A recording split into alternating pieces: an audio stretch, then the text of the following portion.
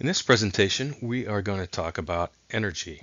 We're going to talk about it in a big picture kind of way, not what we experience when we take physics, where we talk about kinetic energy and potential energy. We're going to talk about energy sources and where it comes from. For example, we'll talk about renewable and non-renewable sources, as well as inexhaustible resources, and we'll talk about different examples for each of those categories.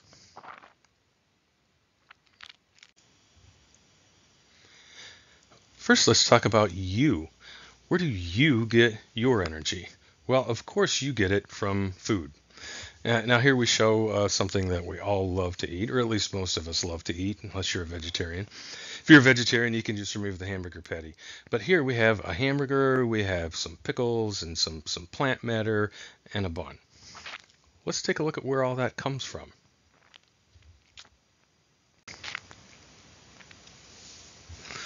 Well, the hamburger, of course, comes from beef, which is an animal, and the lettuce and the tomatoes and the pickles all come from plants, as well as the bun. The bun comes from wheat, sugar, and those all come from plants. But let's take a step up and let's consider the cow, where the beef comes from.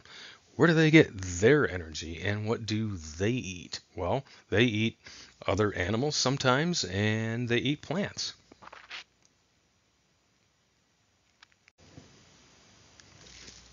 But we still haven't discovered the true source of that energy because plants have to get their energy from somewhere. And where do they get their energy? Well, they get their energy from the sun. So I guess we could say then that animals, because we eat plants, get our energy from the sun.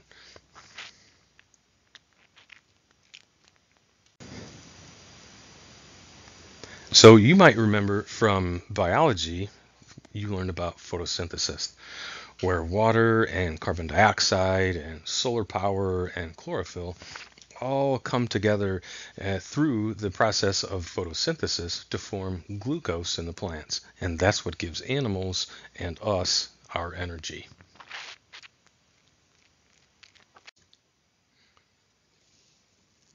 So we figured out that plants and animals are basically solar-powered creatures and living things. But let's take a step back for a second and talk about energy in the big picture. What exactly is energy? Well, energy is the ability to do work. And work has a very specific definition, which we'll get to a little bit later. But energy basically gives us the ability to do stuff. And we find that there are three different sources of energy that we can classify. They're renewable, non-renewable, and inexhaustible. And what we're going to find in the coming slides is that pretty much all of those sources come from the sun in some form or another. So let's take a look at some of those.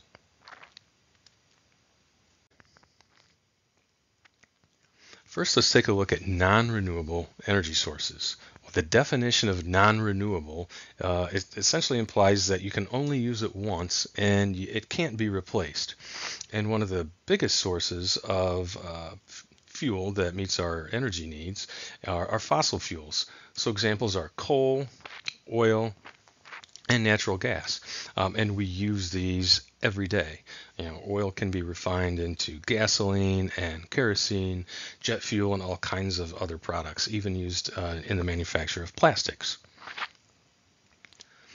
So when you hear the term alternative energy, basically that means that that's any type of fuel or energy that's not identified as a fossil fuel.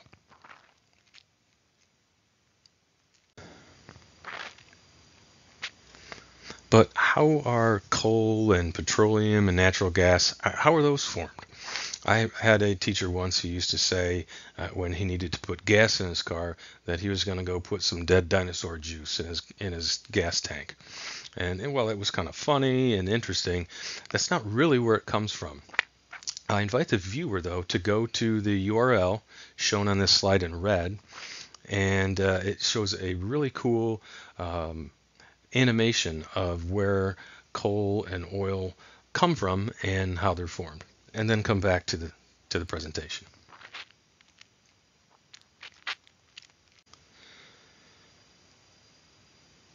So after watching that animation, we find that coal and petroleum come from basically decayed plants. And we know that plants get their energy from the sun. So coal, petroleum, and natural gas are essentially solar powered. Let's take a look at another non-renewable energy source, particularly uranium. Uranium is most commonly used in nuclear energy, and we get about 20% of the world's electricity that comes from nuclear power.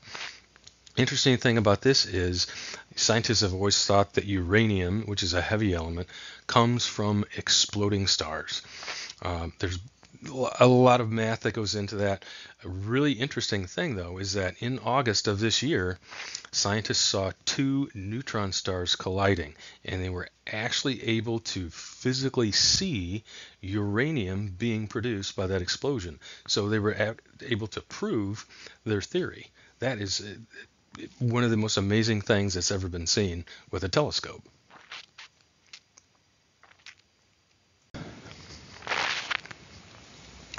Well, now let's talk a little bit about renewable energy sources. Renewable implies, of course, that that source can be replaced once it's used. So let's talk about some of the sources that fall into that category. Animals, for example. Here we show a dog sled, and animals have been used throughout history to perform work, and in some countries they still do. And you can think of an ox or horse that might pull a plow or help turn some type of mill that does work, especially field work. Food, of course, fuels us, and we've already talked a little bit about that at the beginning of the presentation. A real big area of renewable energy source is biomass, and specifically biofuel. Ethanol, for example, comes from crops. Here in the Midwest, we see a lot of corn and a lot of soybeans. In fact, if you pay attention, once you get out of the Chicago area, if you drive west, for example, on Interstate 80, if you've ever been on a college visit to Iowa or Nebraska or someplace west, you've probably driven by ethanol plants where they take corn and soybeans and they turn that into ethanol fuel. Ethanol is in the gasoline that we use every day, even in Illinois. If you've ever seen an E85 fuel, that is 85% ethanol and 15% gasoline.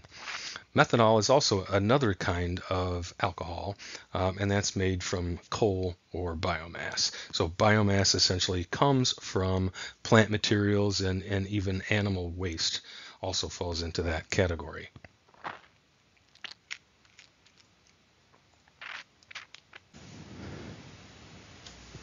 And the third and final category of energy sources is inexhaustible energy. And these differ from renewable in the fact that renewable energy sources are consumed and then they have to be regrown or replenished, whereas inexhaustible sources are pretty much always there. They might vary in their quantities, but they're always there. So here you see a first example, which is hydroelectric power. And when we talk about hydroelectric power, we normally think of dams.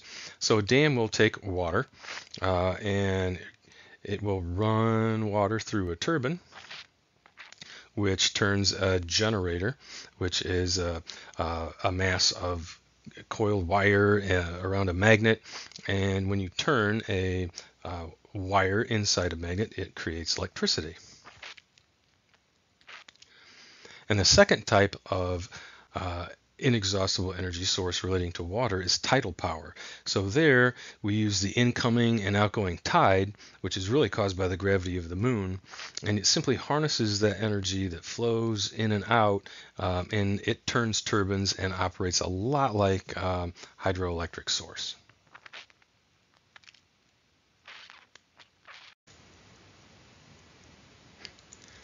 Geothermal energy is another source of inexhaustible supply.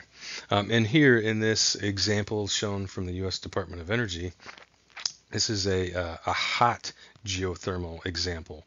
And in this example, this is generally available in the U.S., west of the Rocky Mountains, where the crust is pretty thin, the Earth's crust, and they have to drill their well about 1 kilometer deep. And what happens is they pump water in one side, cold water in, and from the other side they extract hot water, or essentially steam, and they use that steam to turn a turbine, to turn a generator to create electricity. East of the Rockies, we don't see those as much because the earth is a lot thicker. We do see some heat pumps, which can be used to heat some homes through with hot water and such, but they're not really used as electricity generators. If you look at Iceland, they get a tremendous amount of their energy through geothermal means.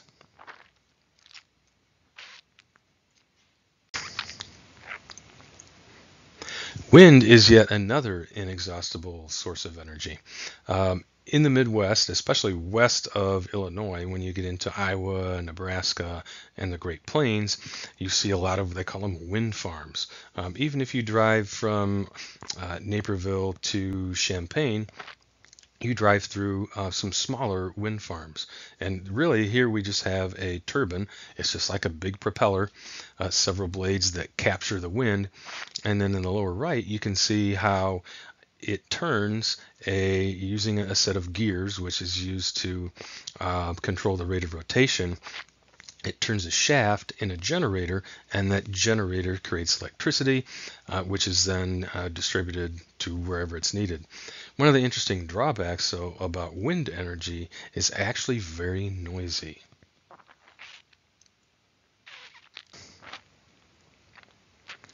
And of course, we've been talking about the sun throughout and how it provides for a lot of our energy.